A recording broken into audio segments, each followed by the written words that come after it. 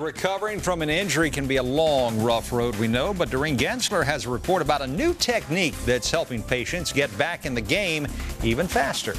Right now, help for healing sports injuries. Yeah, Doreen Gensler has new details on a new device that uses a video gaming system to help athletes with their injuries. Doreen? Hey, Jim, Pat, it's an idea that really makes a lot of sense. The device uses cameras so that therapists can get a close look at how a patient is healing.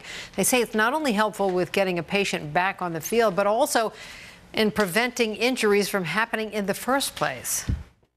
Basketball I play every day, at least once a day, maybe twice. 17-year-old Jake Coons loves playing sports, and basketball is his favorite, but his season was cut short last year after he tore his ACL. I pushed off, and then that's when I heard the pop. Jake had surgery to repair the torn ligament in his knee, and then he faced weeks of rehabilitation. Jump as high as you can. But when therapists were ready to check his progress, they used this device. It's called PhysioMax.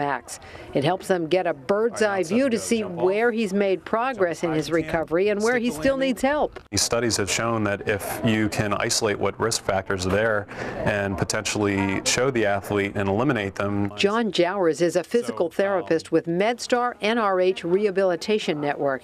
He says using the same cameras found in an Xbox video game system, the PhysioMax device records the patient performing a series of tests.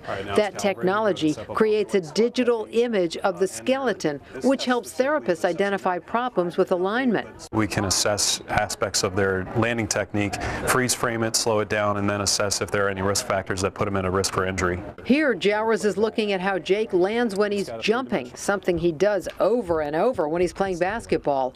Jowers is able to really look at every aspect of his landing to see if his knees are drifting outward, legs are locked, or if his feet turn the wrong way.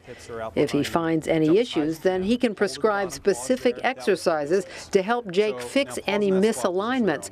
That can help him heal, and it can prevent further injuries. Jumping is it's the hardest on your legs.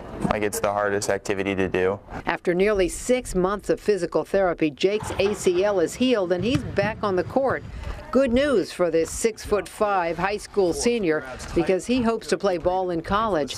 He says he's still getting back in the game, but all that therapy has left him feeling better than ever. My leg is better than it was before I got hurt. He looks like quite an athlete to me. NRH is using this device not only with injured athletes, but also as part of their overall program to prevent injuries from happening.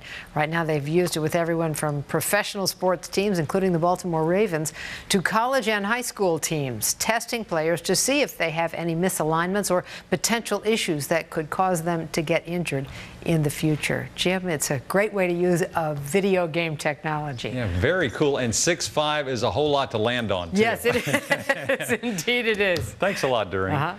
Montgomery